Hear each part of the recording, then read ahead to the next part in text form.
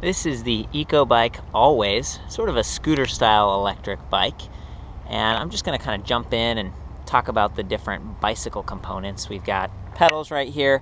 Technically you can pedal this around, although it only has one gear. And so given that this is 140 pounds, it's not very convenient. It does have pedal assist though, which basically as you pedal, that activates the motor. We've got these kind of basic smaller size bicycle tires and aluminum alloy rims front and rear. They're not going to go out of true.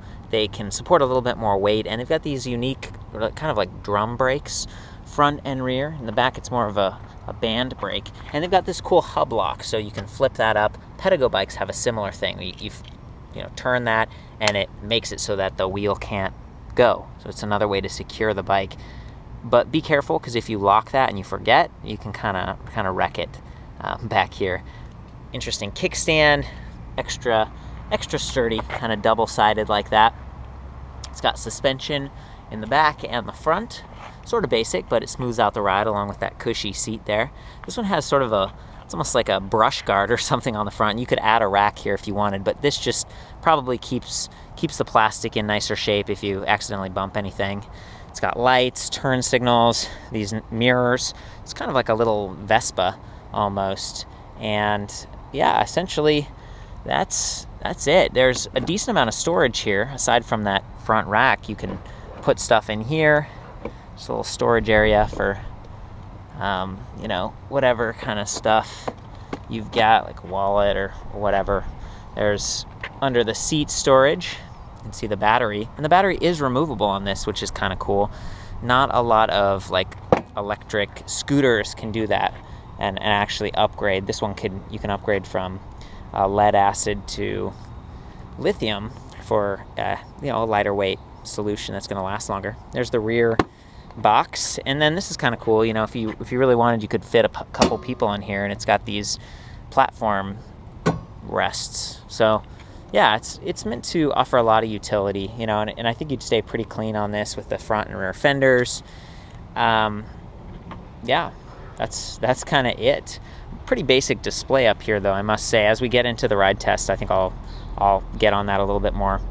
So as far as the drive system on this is a 350 watt direct drive gearless rear hub motor, and it's sort of built into the rim. Pretty sturdy, very quiet, and actually, fairly satisfying when you ride this thing around. It's got a little bit of zip.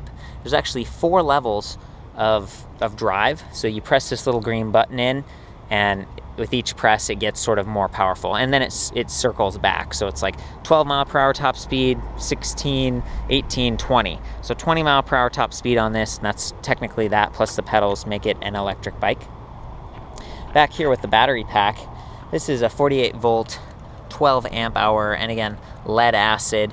For about $300 more you could get a lithium solution. Again, it's just going to be a little bit lighter. This is a 40-pound pack right there, but it is removable, and it's got that nice handle if you wanted to charge it inside, so it's kind of cool. There we go.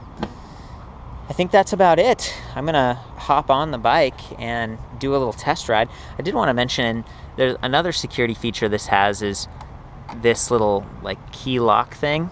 You can swivel this and see how it blocks the ignition area right there. So that's cool. Let's get the right key, insert it. There we go. Okay. I think we're go. Now I'm gonna get that kickstand down. You've got to push this little nub in. There we go. That always confused me at first. And there. Okay. There's the turn signals, by the way. Very annoying. Headlights, horn. And let's do the twist throttle. I'm gonna put you back by the motor so you can hear what that sounds like.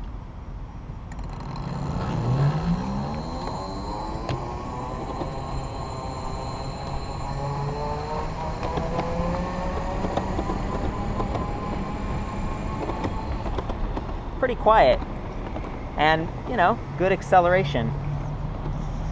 It's hard to know exactly how fast you're going. It gets the job done. Now I'm going to do the pedal assist, but keep an eye on how my legs are positioned because it's kind of scrunched. Like, I'm not sure how much you'd actually want to pedal this thing.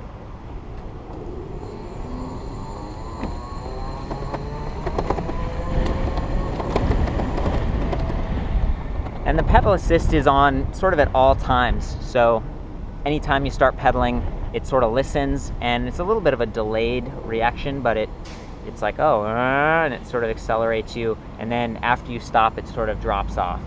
So pedaling, and then the motor kicks in. You know, I'd stopped pedaling for a while. It was still going, but it's kind of neat that it has that. And yeah, I guess that's kind of it. So that's the EcoBike Always. I think it's about 1,400 bucks. So it's a little bit more expensive than the New York, which is like their popular model because it's just so cheap, and delivery guys use those a lot in New York. So yeah, for more info, pictures and stuff, check out Electric Bike Review, and I'll see you there.